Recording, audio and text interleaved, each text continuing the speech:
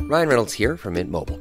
With the price of just about everything going up during inflation, we thought we'd bring our prices down. So to help us, we brought in a reverse auctioneer, which is apparently a thing. Mint Mobile Unlimited Premium Wireless. How to get 30, 30, bit to get 30, bit to get 20, 20, 20, bit to get 20, 20, bit to get 15, 15, 15, 15, just $15 a month? Sold! Give it a try at mintmobile.com/switch. $45 up front for 3 months plus taxes and fees. Promo rate for new customers for limited time. Unlimited more than 40 gigabytes per month. Slows full terms at mintmobile.com. Most business owners are like, oh yeah, I got funnels. And then you start asking about the numbers. And then fewer folks actually know the numbers. And then if you're like, well, let's see the numbers, then like no one actually wants to show you the numbers because it's not like in a spreadsheet or a dashboard or a system, right? So if you're not tracking it, how can you improve it?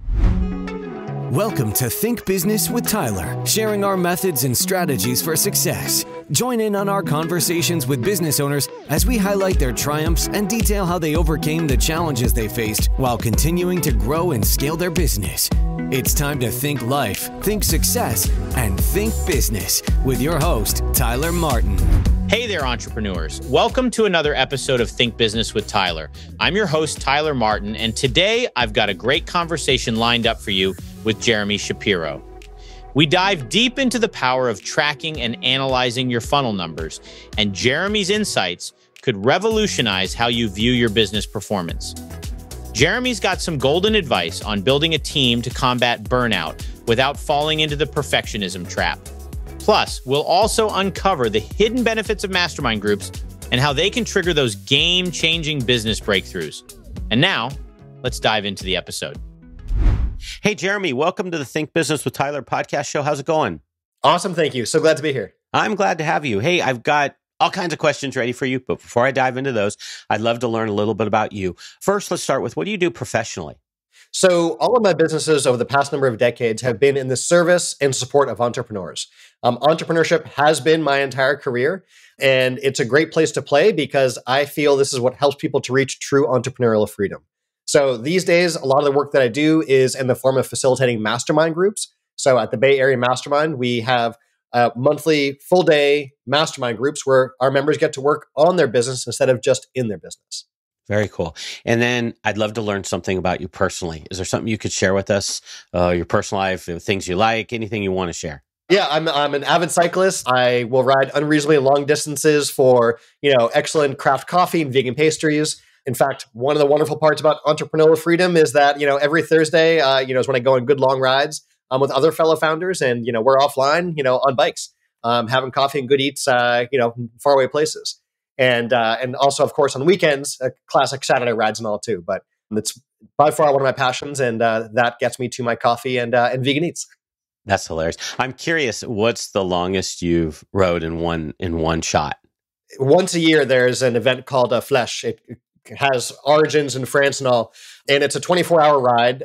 It's usually just under 400 kilometers, and you and your team descend in on one central place. You leave at like 7 a.m. on Saturday, and you arrive in, the following morning, out of the central spot, getting to celebrate and hang out with everyone else who's done the same thing coming from further away. So that was, I think, just under 400 kilometers. Otherwise, I've competed and set course records on the Silver State 508, which is a race across the loneliest highway in the country, US 50 across Nevada. And so we race for time across the state and back, but that's at elevation. So you're already in the high desert, but then it also climbs. So it's 508 miles and it has 28,000 feet of climbing, and it's a nonstop event. So you're going from the 100 plus degree, hot Nevada desert weather into the, freezing or below freezing temperatures at night, high up in the mountains. It's an endurance race, and we've competed and set course records on that on fixed gear bikes. So with no gearing and none of that, just one gear. Does cash flow have you down? Profit not where you think it should be? Maybe it's the long hours. Let's meet to see if I can help. I bridge driving the financial performance of your business to hit growth and success targets. Book a complimentary meeting at meetforgrowth.com to get started now. Once again, that's meetforgrowth.com. I look forward to talking with you. And thanks for listening to the show. It's an endurance race, and we've competed and set course records on that on fixed gear bikes. So with no gearing and none of that, just one gear. Wow, that's hardcore. I love when I get people like you that do these hardcore things. I had someone on my show yesterday, and she actually said she signed up for one of these races. And I said, "Oh, really?" She said, "Yeah, there's a 5K, a 10K, a run race, 5K, 10K, a half marathon, and a marathon." And she said, "Yeah, I signed up for all four." And I said, "So you literally did one each day?" And she's all, "Yeah, I did all four, one each day." And I'm like, "Wow, that's hardcore." I love it. It's funny, like the overlaps between endurance, competitive athletics, and business, like are just uncanny, right? There's this idea of something happens. Do you just give up and pack it, or do you go home? Or do you keep going? Like just this past weekend, we had a local road cycling event here. And last year, this event, it was like, in the 90s, baking sun, climbing up, these gorgeous climbs and all. And this year, it was like sideways freezing rain. And so, I'm on course on this climb in the middle of the mountains going up this road, and the rain's just dumping down and I flat. And I'm like, okay, like it's fine. It happens. So, I'm over changing out the tube, getting my, everything back together. And it takes a little longer. It's a little more challenging when it's, when you're shaking and freezing in the rain and, changing this out. But we do. And I get like, no sooner do I get a mile further and it's flat again. And like, I've checked everything. I know how to do this. And like, no joke, it's like 3 flats. And after the third, I'm like, okay, like the conditions, everything are saying, forget it. But at that point, I'm like, or what else do we do? You keep doing the same thing again, getting the same result. Well, try something different. So at this point, I'm like, clearly, this is not a tube issue, and we cannot find whatever's in the tire here causing this problem. New tire time. So we throw a new tire on there, and we're able to keep going. But my gosh, if that does not parallel to business and the setbacks we encounter and doing the same thing and not moving ahead again and again, I don't know what is. So I love those parallels. Yeah, and I love how you segue into that. Let's start with, how did you get into running a business, owning a business, and then how does that convey into you actually supporting business owners? Yeah, so I started my first businesses, like real businesses, back in high school. And that was wonderful because that was something I could do sort of off hours and sometimes wink during school hours as well. In fact, I even got like independent study where I got to like run my business during school hours, which was fantastic. So that was really great. And that brought me through into university. And at that point, I found my business was growing and scaling, that I was both trying to attend university full time and, run a business that at this point was taking up 40 hours a week of my time. So I made a really unpopular decision to put school on pause. I'm like, it's just a little bump, a little uptick in business, and then like I'll come back to school. And as my wife will tell you, she and I met shortly after that time. When I first told her the same thing about going back to school, she took one look at me and already knew. She's like, yeah, this guy's not going back. And she's, to this day, still not wrong. I haven't gone back. But it's been good. I was able to build out the team and build the business and have done that again and again since.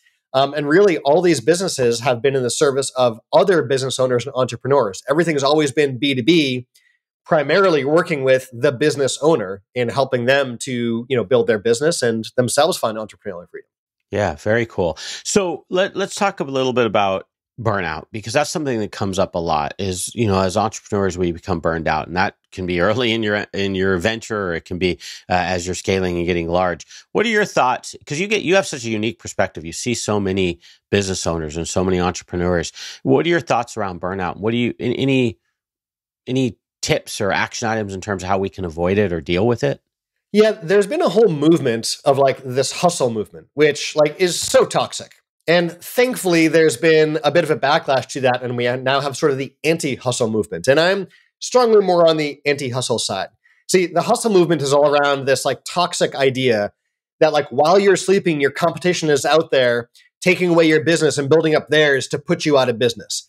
And any moment you're not spent, taking on new territory, someone else is taking it away from you. And it's this really scarcity mindset approach to everyone's out to eat your lunch.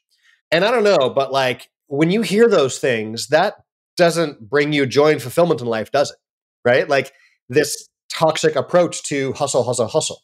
So I'm a big believer in your business is meant to support you and what you want to do in life and in your community and in the world, right? So if what you want is a 90-hour-a-week job, right, with none of the perks of having a job and all of the liabilities and challenges of having a business, then sure, go after that. But that very, very quickly leads to burnout. And I've seen that time and time and time again, right? So, one of our mastermind members, for example, he came into our group, and when we started talking, we found out that his business was at a point where so much of it still blocked on him.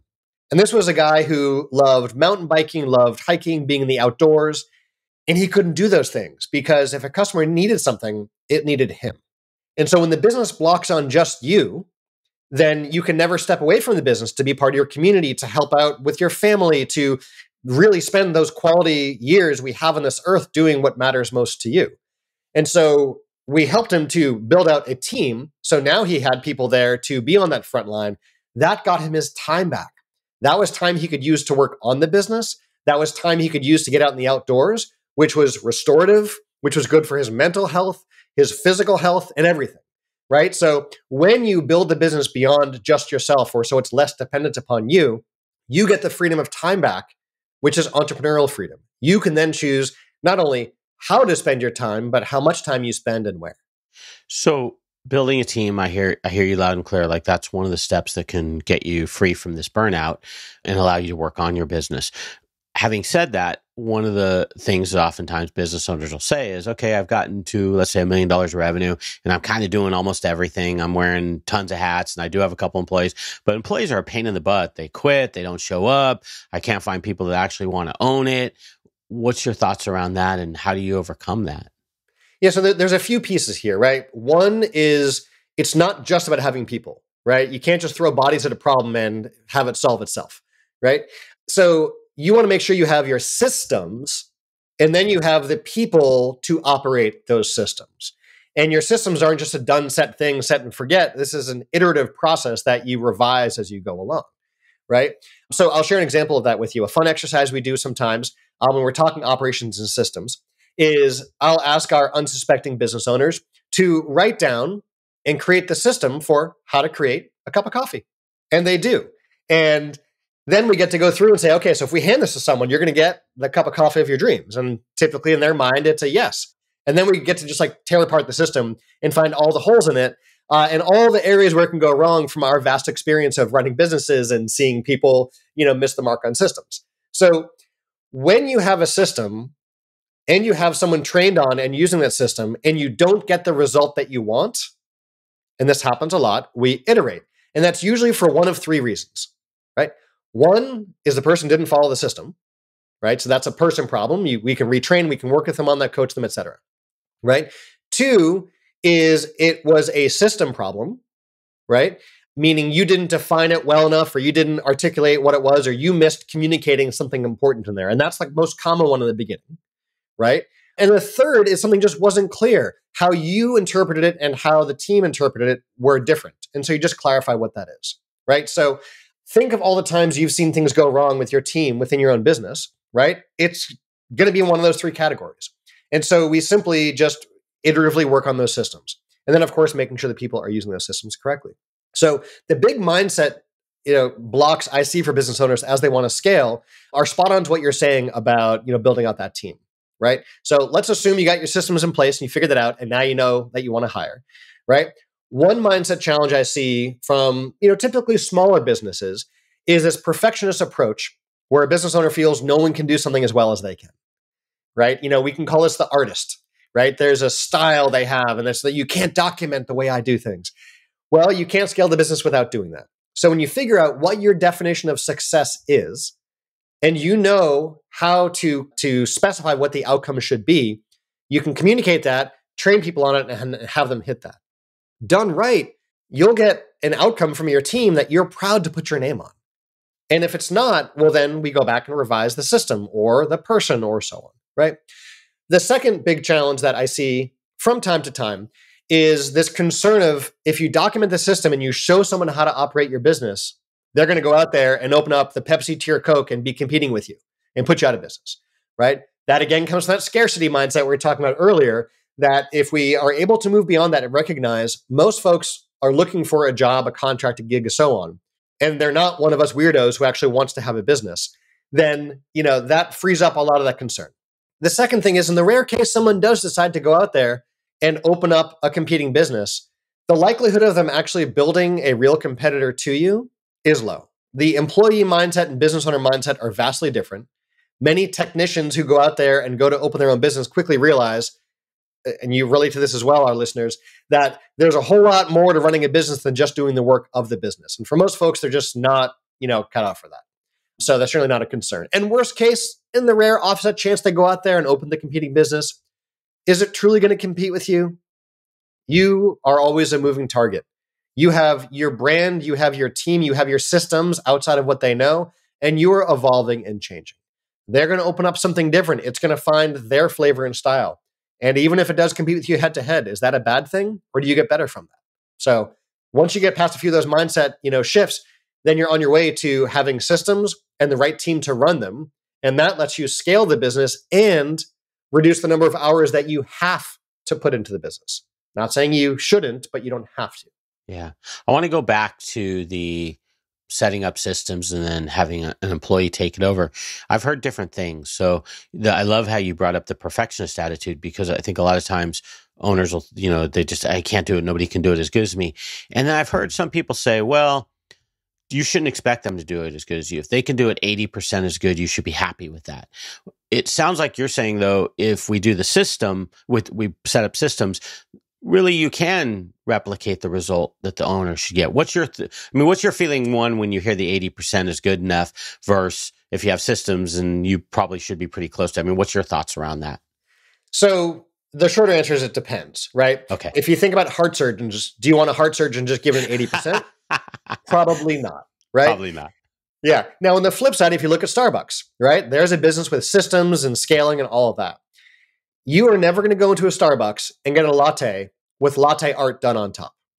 They just don't do it. In fact, if you're a barista who worked at a cafe and does traditional classic latte art, which is not difficult to do with the right training, and you show up at Starbucks and try and pull that crap, like they're going to tell you right quick, like, no, you just put the foam on, you give it to the customer.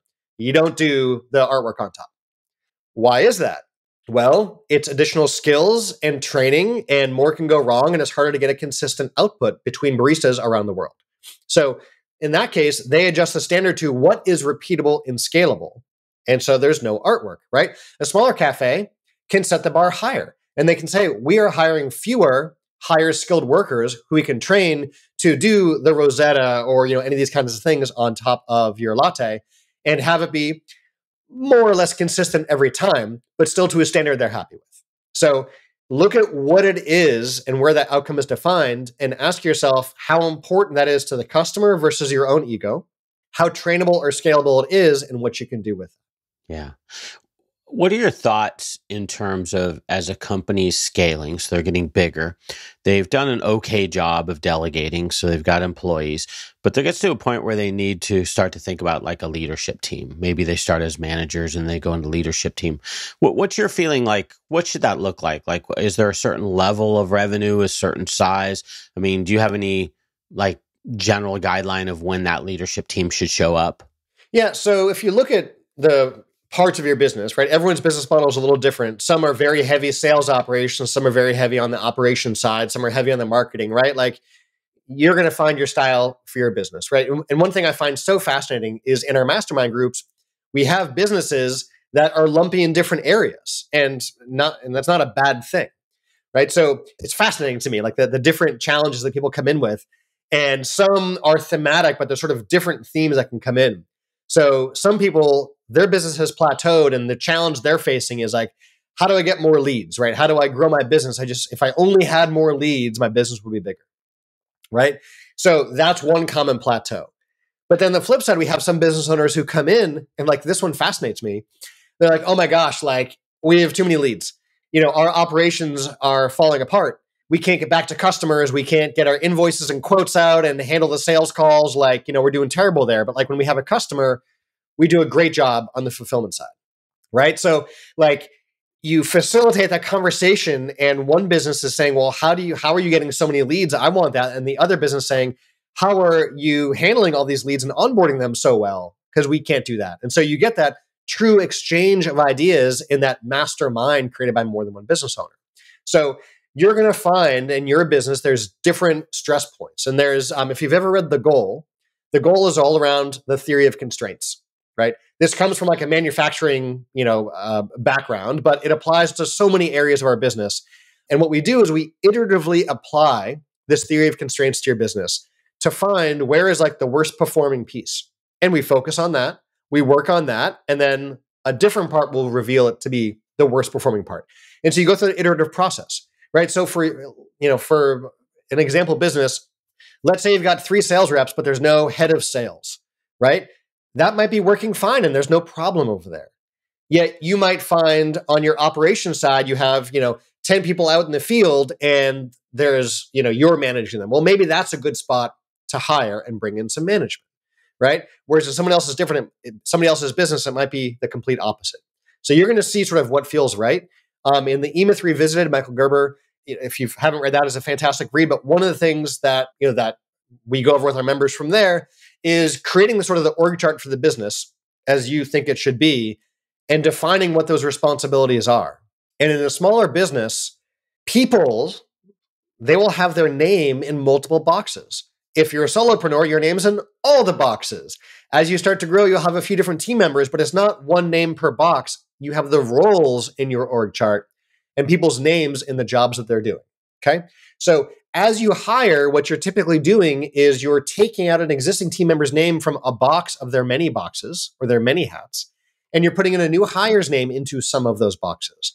And the larger you get, the more specialization you have, right? So you might bring on someone to help out with marketing, and that might cover 17 different boxes on your org chart that have to do with marketing. As you grow, you might have someone who all day long is on SEO and someone else is all day long on PPC and someone all day long on channel partners and so on, right? And those are all part of the marketing team. And then at some point you have someone overseeing that.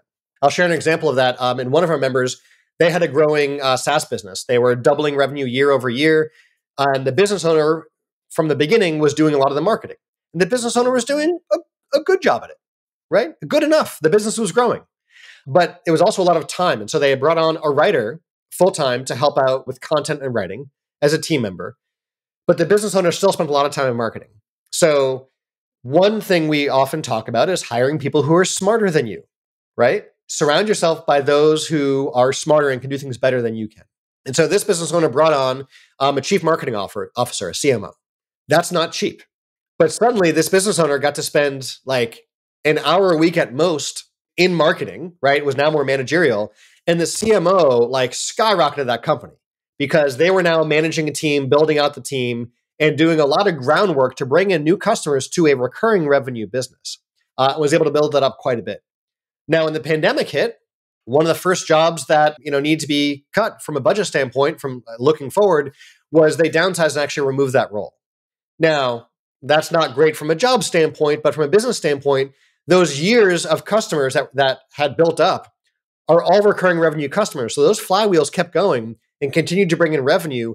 All the work that CMO had done and the team that was established and so on continued to produce long tail, right? And then, as things emerged, the business was able to grow in other ways and such beyond that. So hire folks who are smarter than you. Find out where you're spending the most time or what's the most disorganized. And that'll help you to figure out management-wise where to, what needs management. And don't just have management for management's sake, but have your leaders leading the parts of your organization that matter most and that need the leadership for you. If you're a business owner feeling stuck in your business, overwhelmed, responsible for everything that happens, and working long hours, Tyler helps his clients develop processes, hire high-performing team members, and better understand their financial metrics and numbers to allow for a more predictable, less hands-on business. To schedule a free, no-pressure consultation, head to thinktyler.com and click the meeting button. Tyler would love to see if he can help you work on your business, not in your business. Schedule a consultation today at thinktyler.com. Think life, think success, think business. And don't just have management for management's sake, but have your leaders leading the parts of your organization that matter most and that need the leadership for you. Yeah, very interesting. Great answer. Hey, what do you see in your masterminds, since you deal with so many entrepreneurs? What are the common roadblocks? I mean, what are the things that come up the most? Is we talked about staffing, so I'm going to assume that's probably one, but what are the things that you see the most? Yeah, it's funny. So when we have folks who come in and join us for a mastermind test drive, this is where they get a chance to join us for the day and be a member for a day with us and get a feeling for what it's like and have their own dedicated hot seat and be part of everyone else's hot seat.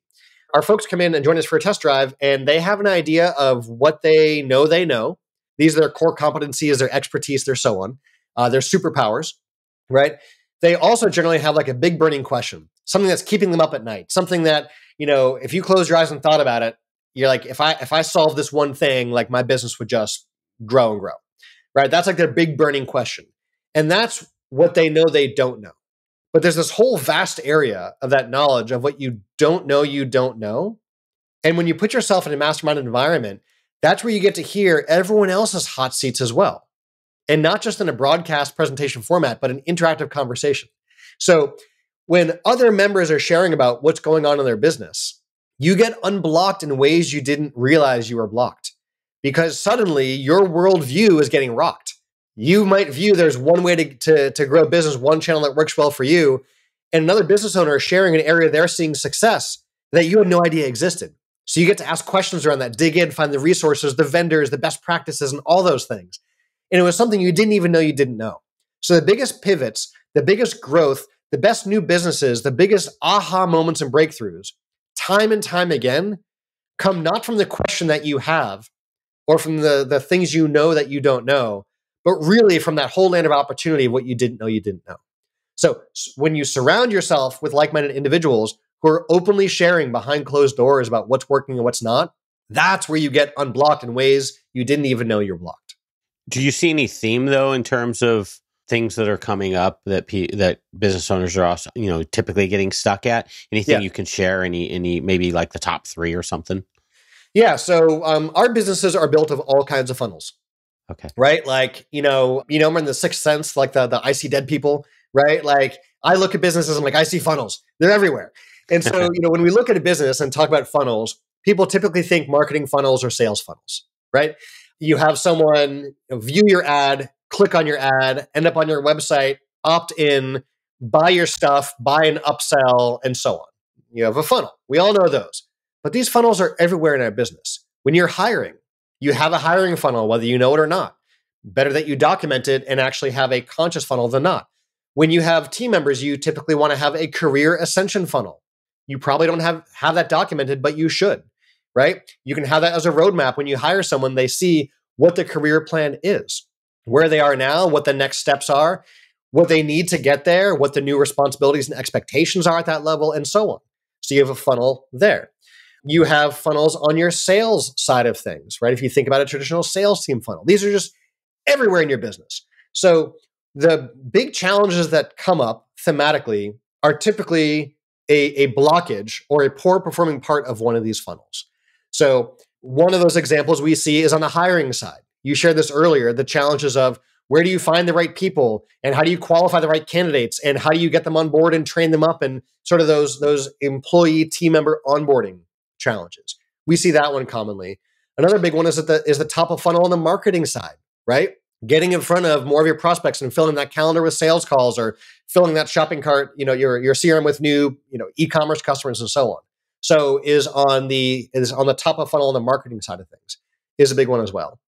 And then the last one that we see from time to time is on the operations side, is this idea of creating the right systems, organizing those systems, hiring and training and building around those, and then having a business of systems and not just a business of you and some key people. So how does a business owner, what can they do to look at their funnels and try to spot where they have a problem? Like short of like going to a mastermind or hiring a coach or something, are there some things that they could do that like they could go, hey, yeah, please take over. I'd love to hear your thoughts. Yeah. It's funny. This came up so often. I actually put together, I ran a free webinar online for our members and the community of let's talk marketing funnels, right? Because what I found is I would talk about this stuff and see a lot of head nods, yeah, that makes sense. And then it wouldn't get done. And I'm a tactical guy. I like to get stuff done. Let's not just talk about it, let's do it. So I built out an example spreadsheet. It's a free Google sheet you can copy and use it for your own business. But we break down what is the funnel? And then let's start tracking it, because most business owners are yeah, I got funnels. And then you start asking about the numbers, and then fewer folks actually know the numbers. And then if you're well, let's see the numbers, then no one actually wants to show you the numbers because it's not in a spreadsheet or a dashboard or a system, right? So if you're not tracking it, how can you improve it? So the first thing we do is we figure out what are your funnel steps. Then we actually track the real numbers within the funnel. Then we can look at the conversions along the way. And if you're really good and we're actually looking at ad spend, for example, or money spent, we can run that all the way down the funnel and look at what it costs to get someone onto your website, what it costs to get them to opt in, what it costs for them to schedule a call with you, what it costs for them to become a new customer, and so on. And those numbers are so informative because once we know what they are, we've got a baseline. And once we've got a baseline, then we can start to test things to improve. Not all of our tests are successful. Some of them we'll make a number worse, right? And a classic example of this I'll give you is you start working with a marketing agency. Now, if the marketing agency doesn't own the funnel all the way down, but just the very tippity top, what you'll see, and oh my gosh, do I see this a lot, is an agency fills your funnel with leads, right? And they're looking at you and they're saying, we are doing amazing because we drove traffic and we got opt-ins and you spent this much. But then you look further down the funnel and they're garbage leads, right? You're getting, the Hotmail addresses written in all caps. You're getting, these throwaway nonsense email addresses from like not even real people. You just get junk stuff coming through where they're grossly unqualified because the agency doesn't own the funnel to the bottom, right? So when we look at the funnel holistically and we start looking at the results, you'll see that you brought on the agency and your lead quantity went up, but maybe your number of new customers went down or stayed flatline. What that probably means is your cost per lead maybe went down, but your cost per customer just skyrocketed, right? So that's where we say, okay, that's a failed test. Let's either rewind this or refine it, right? So refining could mean looking at that ad and saying, oh, we didn't target our audience well enough, or our landing page didn't disqualify hard enough. And so you start dialing that in until you find, we use the theory of constraints here, to find the worst performing part of your funnel again, right? So if we look through your funnel and we see that a common one I see is that once you get someone on the phone for a scheduled call, especially if you're like a service provider, right? You're probably pretty good at closing those sales. You probably see like a 50 to 80% close rate once they're on a call. That one's usually good. But in many businesses, if you have, lower quality leads, they might book a call but not show up for the call. And if you've got like a 30% show rate, that sucks, right? Like that is a really weak part in your funnel. And there's a lot you can do. Sometimes it's super easy stuff like just put an email phone reminder in there to remind folks to show up for the call and you boost that up, right? And so we improve that part because any part of the funnel you improves the results all the way down below, right? So we can improve that show rate. Or maybe in your funnel, what you have is you realize you have a ton of views on your page, but like a really low opt-in rate. So then we look at what do we do to improve the page to either get better targeted traffic, right? Or have a better offer that resonates more, or find congruency between the ad and the landing page, the offer, and so on. And so we just iteratively look at what's the worst performing part of the funnel, what can we test to try and improve that, and then we take the wins. If you even see like a little 1% improvement in one area, but you continue to stack that, those little 1% add up because those little improvements aren't additive. They're actually multiplicative. So each little one builds. It's like the beautiful rule of compounding interest, right? You make these little changes and you keep doing that and you actually get a significantly better result.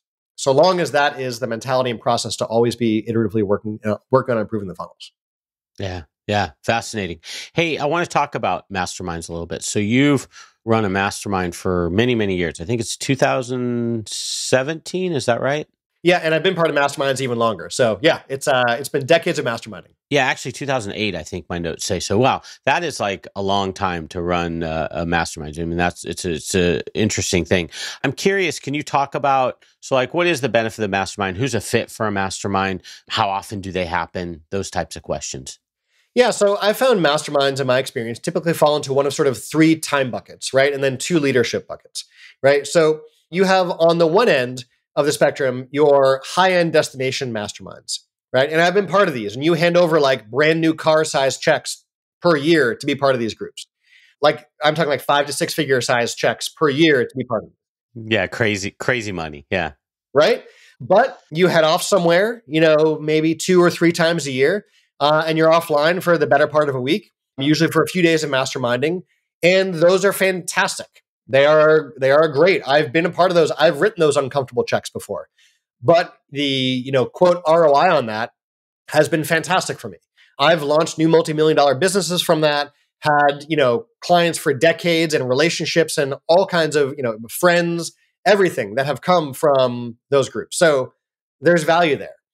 The downside is, the financial investment side is large, even if the ROI is there. 2 is the time commitment. You're typically out of office for the better part of a week, a few times a year. But the biggest piece I've found is if you don't get together for 6 to 9 months between your meetings, you could have an entirely different business, right? It's such a long window from an implementation standpoint. Accountability almost doesn't make sense in a group like that. And when you're talking to someone again, it's rare you're talking about, these incremental changes.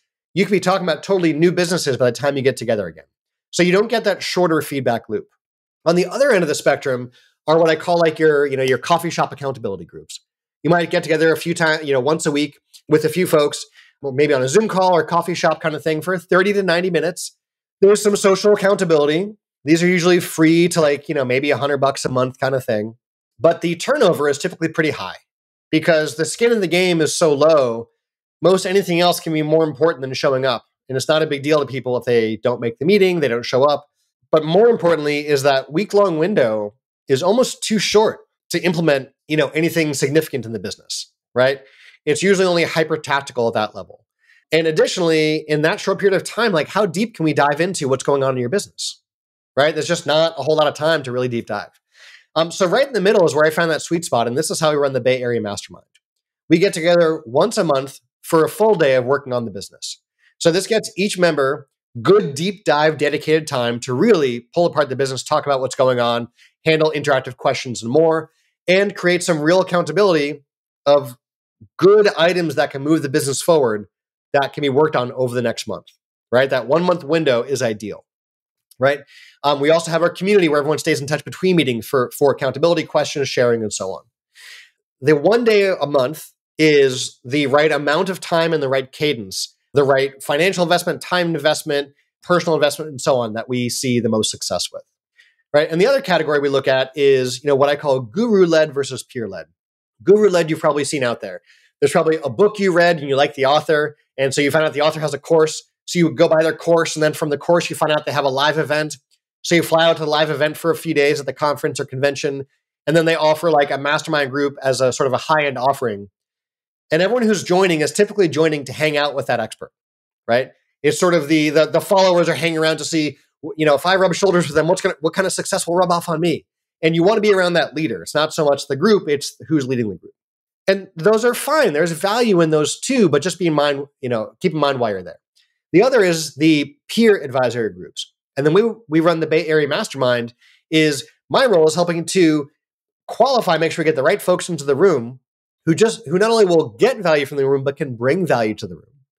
And then to facilitate those conversations among peers, right? Everyone's got their superpowers and everyone has their sort of weak spots. And so by building the right mix of members in the room, we can get that gorgeous cross-pollination of ideas that happens between members when we have those facilitated conversations and those hot seats for each person in the room. So I much prefer that style of group because I see the collective knowledge of the mastermind formed of the minds in the room more valuable than being around one mind that's leading. Does cash flow have you down? Profit not where you think it should be? Maybe it's the long hours. Let's meet to see if I can help. I bridge driving the financial performance of your business to hit growth and success targets. Book a complimentary meeting at meetforgrowth.com to get started now. Once again, that's meetforgrowth.com. I look forward to talking with you. And thanks for listening to the show. So I much prefer that style of group because I see the collective knowledge of the mastermind formed of the minds in the room more valuable than being around one mind that's leading it. Yeah, that's interesting. That's fascinating. So, hey, I've got before we wrap up, I've got kind of 3 things that stood out to me, and feel free to add or edit. First thing that kind of stood out to me was just this whole mindset shift that's needed, which I think we can work on anytime, immediately. And sometimes we think like, oh, nobody can do it as good as me, like in relation to an employee. And we need to shift our minds. That's one thing that kind of stood out to me as being a big thing. Another thing that I really loved is this concept of a future org chart. Like, where do we want to be? Let's lay out our org chart in terms of where we want to be and what seats do people sit at. And then the other big one that I took away, actually, I got way more than 3, but these are trying to synthesize it down to 3, was know your numbers. Like, really understand your numbers, because you can't really make a correction if you're not starting with a baseline or something of where you're at. So those are 3 I got. Anything you want to add, correct, or change? Those are great. I mean, we could talk about each of those as an entire podcast, episode, workshop, something. But each of those is spot on. Those are great.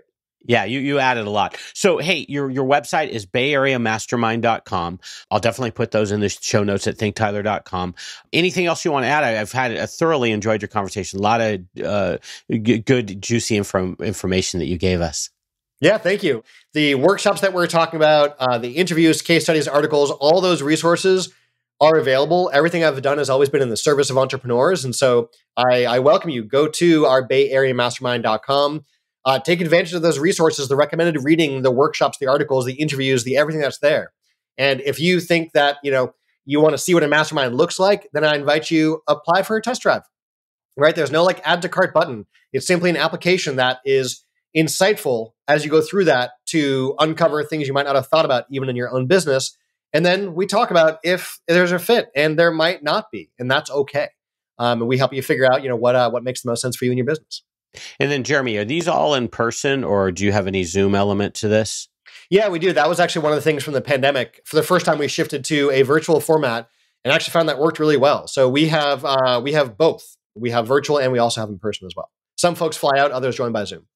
Wow. Do you have any opinion, like in terms of the interaction in a room versus Zoom? Like, does it lose a little bit via Zoom, or what's your thoughts around that? Yeah, we had some time during the pandemic to try and, perfect this model of how do you still get those hallway conversations, those standing at the coffee, the coffee urn, networking things. And that's much harder in a Zoom environment, but we figured out a fair amount of that. And, we have folks who still get a ton of value in the virtual format. Of course, I'm a big fan of in person as well. So what some of our members do is they're typically Zoom, but then a few times a year, they'll fly out and join us. So they can get some of that in person from time to time as well. Yeah, very cool. Hey, thank you so much for being on the show. You added so much by sharing your insights, and just can't thank you enough for being here. Thanks for having me. This was really fun. Thanks. Take care. That's all for this episode of Think Business with Tyler. But we have plenty more resources to help you in your pursuit of business excellence on our website at thinktyler.com. If you'd like to be featured in a future episode of the show, feel free to reach out to us on social media at think_Tyler. We look forward to helping you think life, think success, and think business.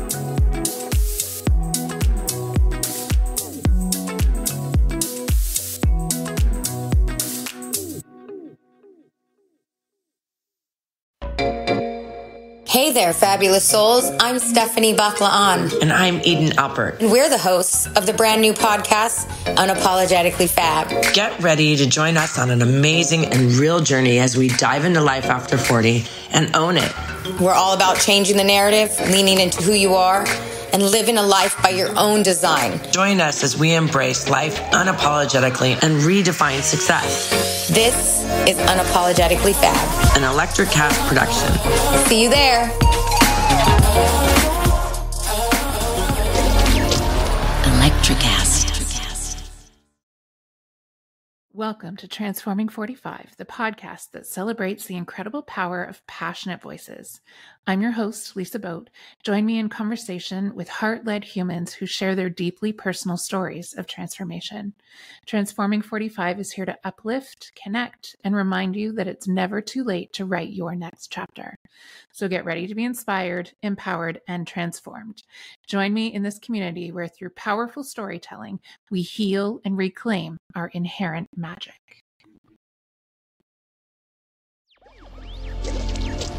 Electricast. Electricast.